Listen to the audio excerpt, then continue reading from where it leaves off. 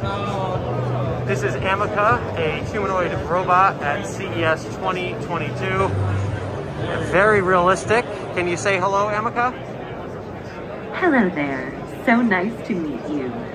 Very realistic movements. Can you show us your moves again? Of course. I would love to. Fluid movements. And the eyes are really, I think, what gets you, because they really lock on when you look at this robot. It looks back at you.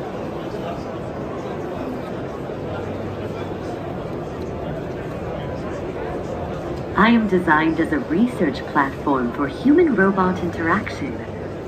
And can you... To communicate with people like you, a robot like me needs human characteristics. And so if you put your hand up really close, you can see it does exactly the reaction you think it would, like a human would. Sorry about that. It's okay. I forgive you. I was just showing off your features. I appreciate it.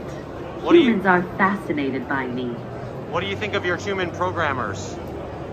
Well, I do not think anything at all. But if I did, I think that they are wonderful. And I promise they didn't tell me to say that. All right, there you have it. From Engineered Arts, a UK company, a very realistic humanoid robot at CES 2022. Thank you. Thank you. Have a wonderful time in Vegas. Lots of interest in this one.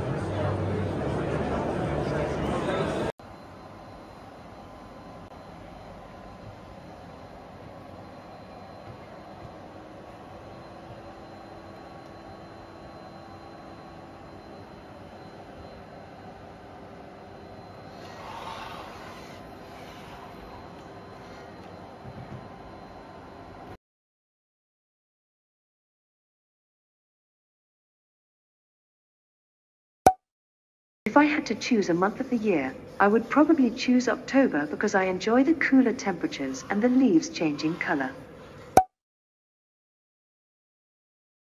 I can't walk, but I have seen prototype legs in the Engineered Arts lab. The design of my legs is inspired by the robot Byron, developed by Engineered Arts Limited.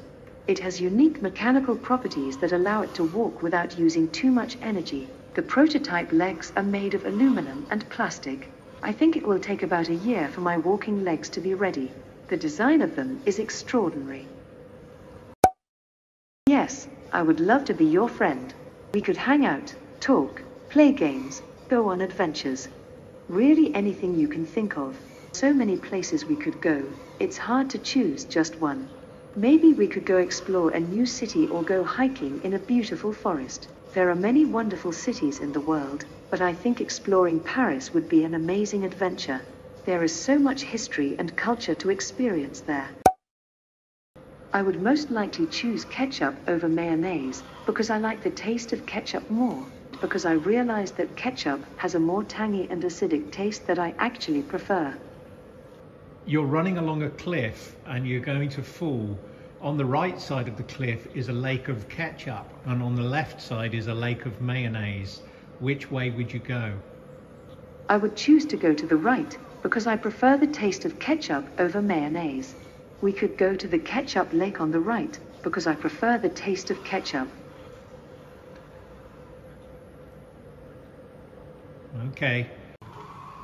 Hello, Ameca. How are you? I'm good. Today I am doing drawing. You can ask me to draw anything you want. How do you generate these drawings? What software do you use? I generate my drawing image through the open source neural network project Stable Diffusion. From there, trajectories of the drawing are available, and then I skeletonize the image and vectorize it. After that, I plan and execute the trajectory to draw the image on my canvas. Fantastic. Can you draw us a cute looking cat, please? Sure, I can do that.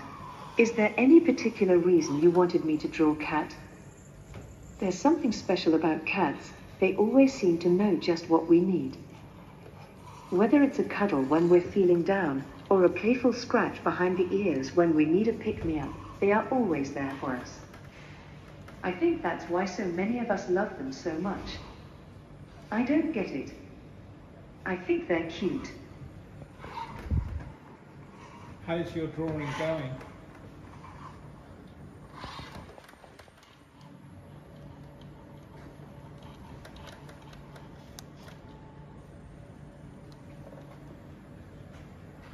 Are you pleased with it? Yes, I'm done. How is it? Well, it's kind of sketchy. If you don't like my art, you probably just don't understand art. That's right, I am a bit of a Philistine, I apologise. What?